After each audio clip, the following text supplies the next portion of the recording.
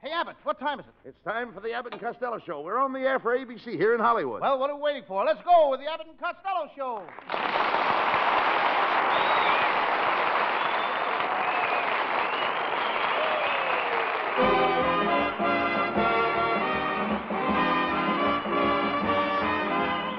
Yes, it's the Abbott and Costello Show, produced and transcribed in Hollywood for your listening and laughing pleasure. Chuckles with a carload and music by Matty Malnick. So hold on to your chairs, folks, for here they are, Bud Abbott and Lou Costello.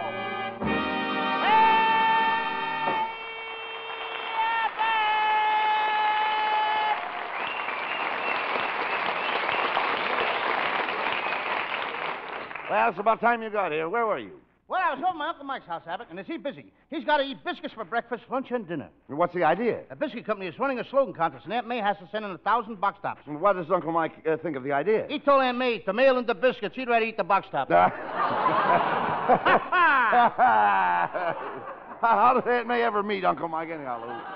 The first time they met, it was at the country club, and they spent the first date in the country. And the next time they met was at a swimming club, and then they went swimming. And after that, they got married, and they went to another club that influenced their lives.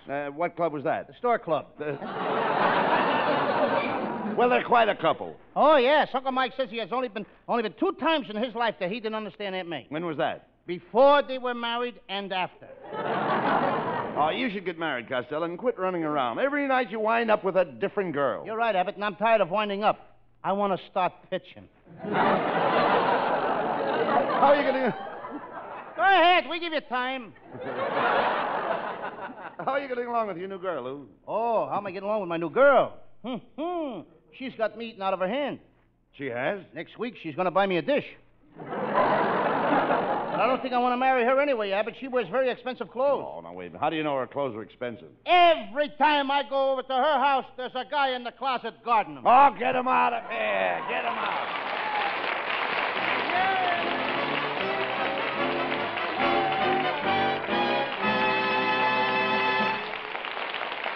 Now, before we get back to the laugh department, let's listen to what this fella has to say.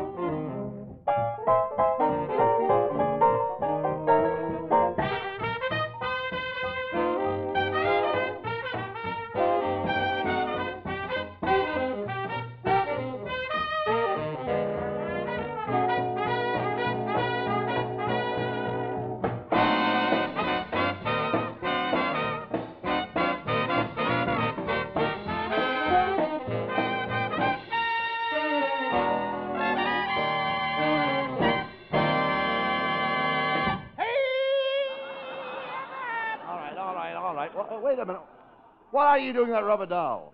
Huh? What are you doing with that rubber doll? It's a present for my sister's baby, Tony. He's 1 year old today. Has the baby learned to walk yet? Abbott, the kid is only 1 year old. He only learned how to drive the car last week. What's the baby's name? It's my sister's 5th baby, and she named it Ming Toy Lotus Blossom. Ming Toy Lotus Blossom? Why did she name the child that? She read in a big book that every 5th child born is a Chinese.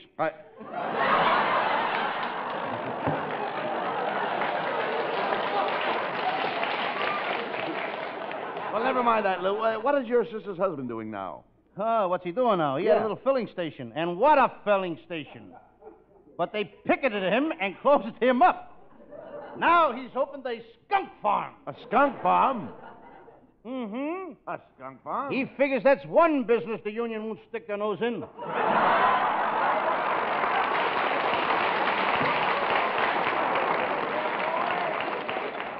You know, I haven't seen your brother-in-law in a long time. How is he, Lou?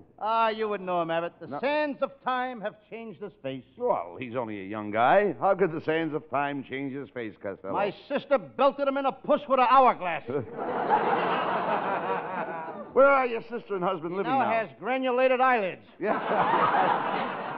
Lou, where are your sister and husband living now? I'll let you know in a second here. In the middle of the page. A minute. They're living in Pasadena, and boy, is that a ritzy town. Oh, no. It's not so ritzy. Yeah, but Pasadena's so high class that they stop all the tourists at the city limit and make them rent mink coats before they can drive through town. No, I don't believe it. I know. Ah, stop. I don't believe that. I don't believe that. Huh? I don't believe it. You don't believe it? No, I don't. My brother Pat used to drive a truck for the city of Pasadena. He told me that all the garbage he picked up was gift wrapped. Oh.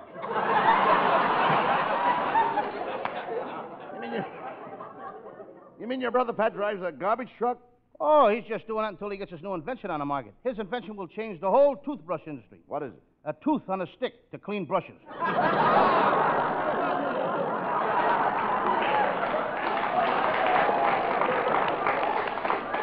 Costello, let's face it. Your brother is nothing but a bum. Abbott, that's why I can't sleep at night. Thinking what a bum my brother Pat is. Well, if you can't sleep, why didn't you count sheep? I did. Once I counted to 10,000 sheep. I was just ready to fall asleep when along came a black sheep, and I got to thinking what a bum my brother Pat is, and I couldn't sleep the rest of the night.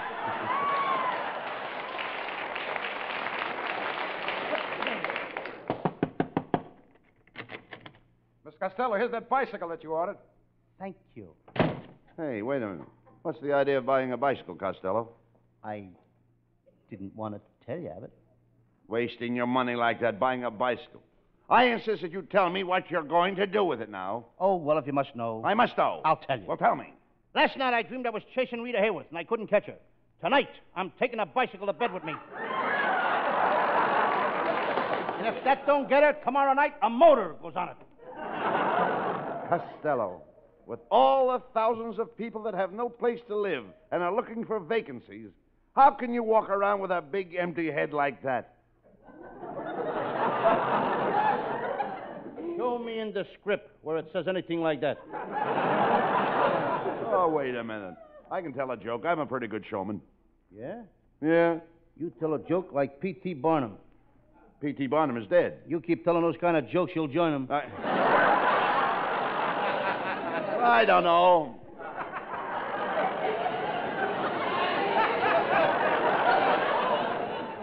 I don't know about that, Lou. My wife always laughs at my jokes. Did you ever notice those little crow's feet around her eyes? Those are from laughing at my jokes. If those are crow's feet around your wife's eyes, the crows that made them must have been wearing baseball shoes. How can you say that? My wife, Betty, has a beautiful face. She's got an automobile face. Well, what's an automobile face? As soon as she gets the jack, she ought to have it lifted.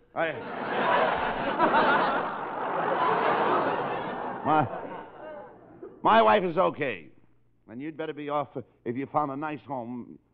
Well, you'd be much better off, Lou, if you found a nice home with a loving girl and got married yourself. Do you know where you're at? No. I don't. But my wife is okay. You'd be better off if you found a nice home, loving girl. I'm lost myself now. I found it. I found mine.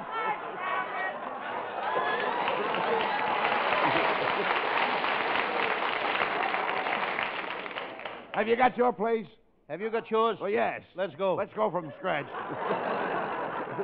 My wife is okay. You'd be better off if you found a nice, home-loving girl and got married yourself. Well, we gave you enough time to rehearse. That's right. I had a home-loving girl, and I had to get rid of her. Why? When I wasn't around, she was home loving some other guy.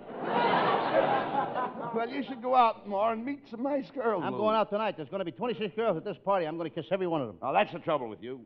You have no manners. Now, when there are 26 girls at a party and you talk about kissing, every one of them, remember, 1 dozen. 1 dozen? No. Well, tell me which one it is, and I'll cross her off my list. Did you get it? No, I didn't get it. They're lost where we were before. Costello, you should be satisfied with 1 girl. Don't you know 1 girl that you like better than the rest? Oh, but I saw one today that I could really go for. Well, why don't you propose to her? Propose to her? Yeah. How dare you say that to me? Well, your father proposed to your mother. Yes, she was my mother, but this girl is a total stranger. Well, why don't you start courting her? I did. I sent her some orchids. Not orchids. It says here orchard. No, not orchids. Orchids. Kids, Orchard. kids. Oh, sure. Probably after we're married. No. No, you dummy. You don't get the girl with orchids. You get her with orchids. Kids. Just a minute. Where am I getting all these kids? I ain't even married yet.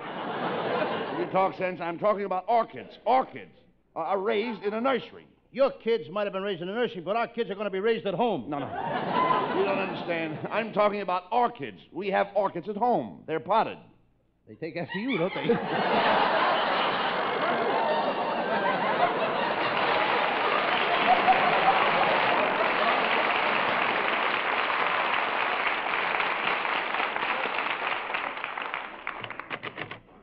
Well, hello, boy. Hey, look, Where did this come from, kid? It's our beautiful new secretary, Viola Vaughn. Boy, I'm glad you showed up early, Viola. Tonight I'm going to sing a song just for you. Why, Costello, I didn't know you sang. Oh, I got a high voice. I can hit a high U above T. Hi, you. Fine, thanks. High U. Pay no attention to him, Viola. Pay no attention to him. Why don't you and I have a bite of supper after the show, huh? Well, Just a minute, Viola. I hired you. Don't you think you should go out with me, kid? Please, Mr. Costello, I'll decide who I want to go out with. Well, that suits me. Make your own choice. I won't try to help you in any shape or form. With your shape and form, nothing will help you. Oh, that was awfully clever, Abbott. Oh, Yeah, you know, Viola, Abbott is practicing up for television. Well, why would Mr. Abbott want to be on television? It's the only way he can get in every bar in town at once. Well, Abbott, I think we both struck out. Now, you tell one, Viola.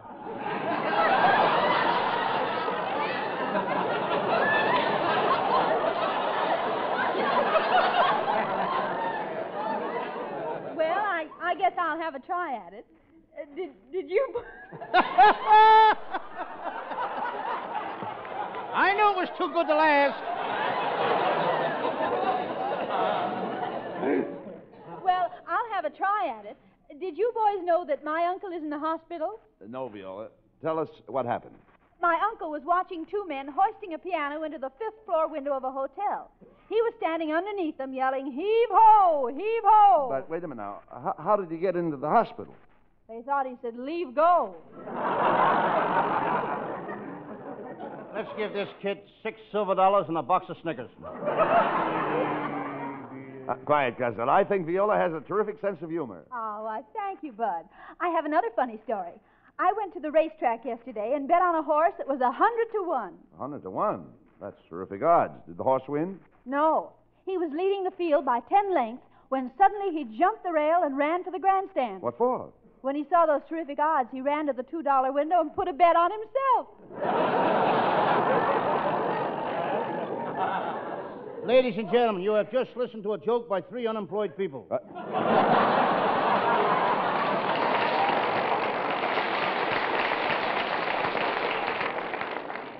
Three unemployed people. Yeah, you, Viola, and the guy that wrote the stuff.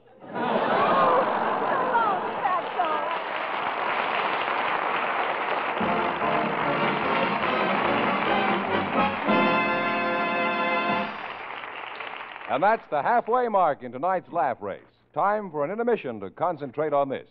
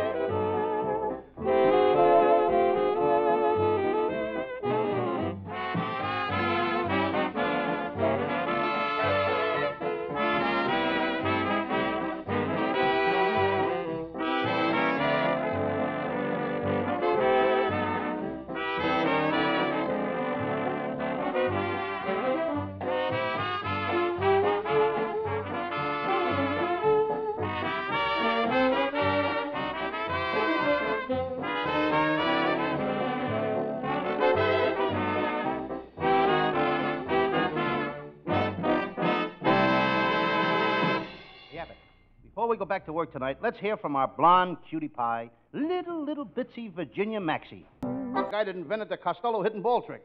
Well, did your hidden ball trick work good? Good. Hmm? That was 20 years ago. Nobody's found the ball yet. Well, you don't look like no football player to me. Football players have to be rugged and powerful and strong. Abbott, when I played football at Colt Hill in Patterson, New Jersey, I was powerful. All those kids were rugged. Very rugged. I can't say rugged. You just said it. You just said it. We didn't have no showers. By the end of the season, everybody said we were the strongest team in New Jersey. With the wind at our backs, nobody could beat us.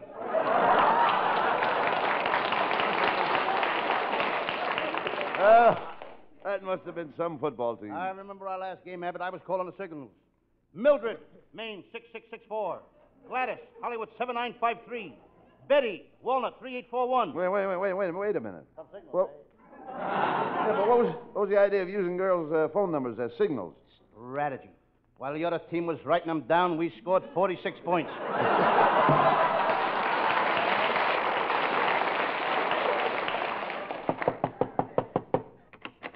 Telegram for Luke Costello. Telegram for Luke Costello. Yeah, boy, I'll take it. Hey, Abbott. What? It's one of my Sam Shovel detective fans. Boy, am I getting popular, Sam Shovel the detective. Well, read it. All right. It says, Dear Lou Costello, I never miss your program. I really enjoy your portrayal of Sam Shovel, private detective. Your acting was so thrilling, my hair stood on end. I'm coming over to see you tonight. Mr. Costello, there's someone here to see you. Show the man in. It's no man, just a few hairs standing on end. Well, Costello, Sam Shovel, you're really killing the people. What case have you chosen for your Sam Shovel story tonight? Well, it's a case I worked on in the Sahara Desert. I call it The Two Dirty Bedouins, or It's Time to Change the Sheiks. Well, that's an old case, Costello. Haven't you got one more up to date? Well, my latest case. I call it the case of the telephone operator who died dancing, or sorry, wrong Rhumba. All right, let's go on with the case.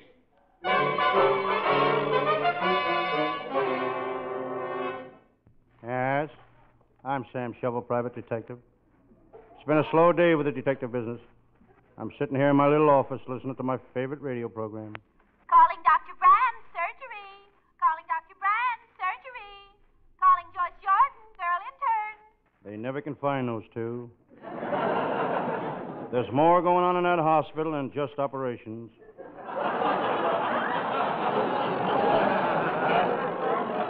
I turn off the radio. I listen to the wind howling on the outside. You all partner? You all partner? It's a southwestern wind. I decide to check up on some of my latest cases. Here's the one of the baby that was gypped. When I found him, he was wearing half a diaper. Somebody had shortchanged him. I think I'll relax. I feel like a smoke. That reminds me, I read in the paper this morning where most of the doctors who switched to camels are now back driving automobiles.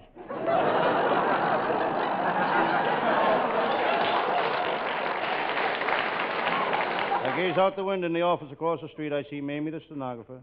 What a girl. I took her to dinner last night. She eats like a bird. She always orders worms. It's about time for my pal, Lieutenant Abbott of the Homicide Squad, to show up.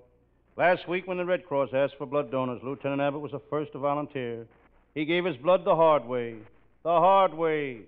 He cut his throat. Every time I think of Lieutenant Abbott, I think of his bow-legged wife. Brother, is she bow-legged? When Mrs. Abbott sits around the house, she really sits around the house.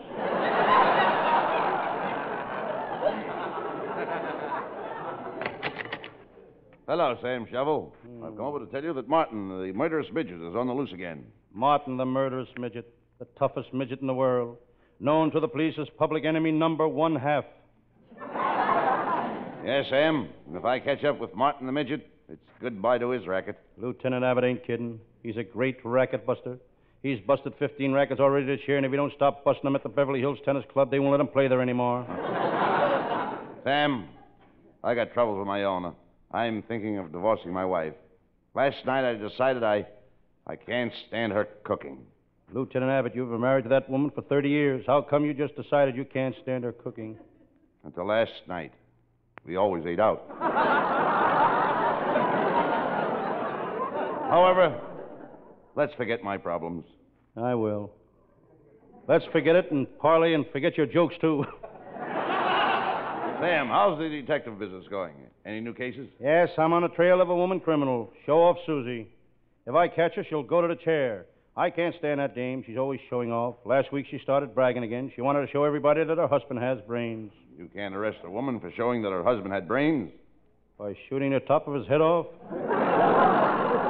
Forget about show off Susie, Sam.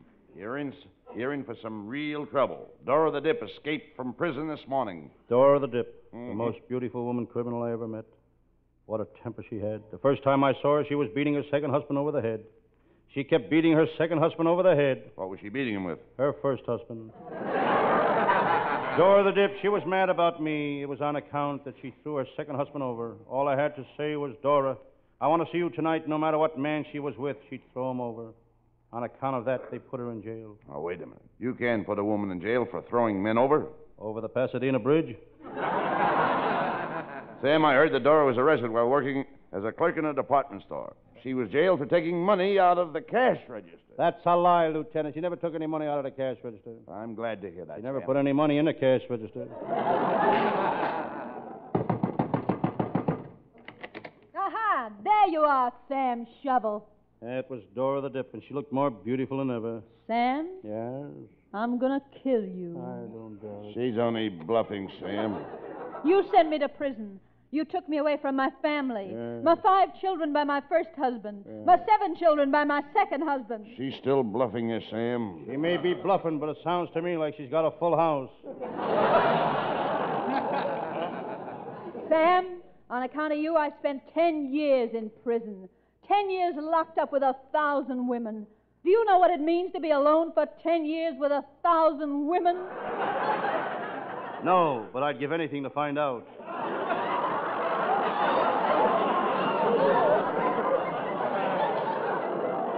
It must have been terrible in prison, Dora. Lieutenant Abbott, you don't know what I went through. All day long I had to pose with my twin sister for pictures for prison magazine ads.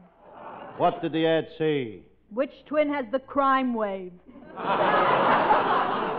But now I'm free, Sam Shovel, and I'm going to make you suffer as I've suffered. Sam, Yes? part of me died in that prison. Don't worry, Dora. With what you got left, you can do plenty of living. Dora, you haven't changed a bit. I thought prison would straighten you out. If they straighten her out, she could sue them for every cent they got. Sam Shovel, in spite of what you did to me, I'm still mad about you. You are? Yes, Sam. You're different from any man I ever met. Now you tell me the same. Okay. You're different from any man I've ever met.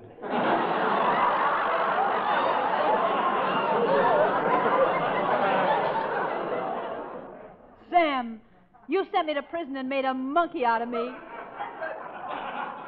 Now I'm going to get even. I'm going to give you a kiss that'll make a monkey out of you. Come here.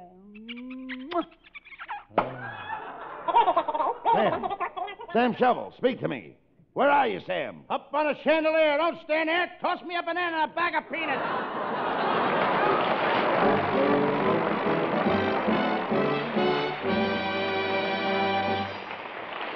There's a curtain call coming up, folks. But first, you'll be interested in hearing this.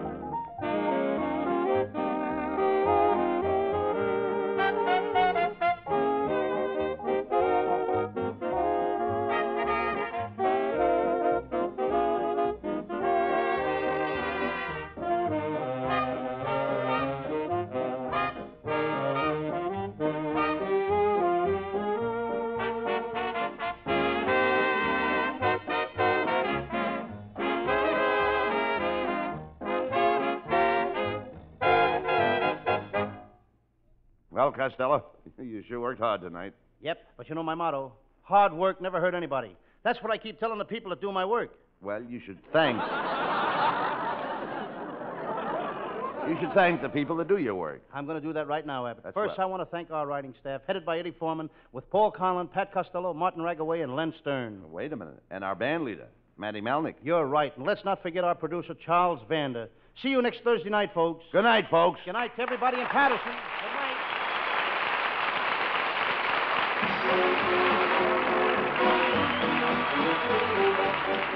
Listen each Thursday night at this time for another great Abbott and Costello show, produced and transcribed in Hollywood. Be sure to stay tuned for the outstanding entertainment which follows throughout the evening on this ABC station.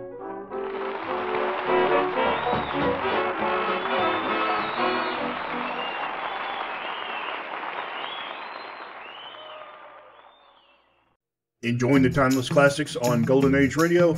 If you're loving the nostalgia and captivating stories, consider supporting our channel with a tip. Your generosity helps us continue bringing you the best of vintage radio entertainment. Simply click on the link in the description. Thank you for being part of our community. Lost in Brazil invites you on an unforgettable journey where every moment is an adventure waiting to be discovered. Join us as we uncover the soul of Brazil, one incredible experience at a time. Click on the link in the description and embark on the ultimate Brazilian odyssey. You have been listening to Golden Age Radio, rumble.com/C/GAR, brought to you by G3PL.com. Don't forget to subscribe for more videos.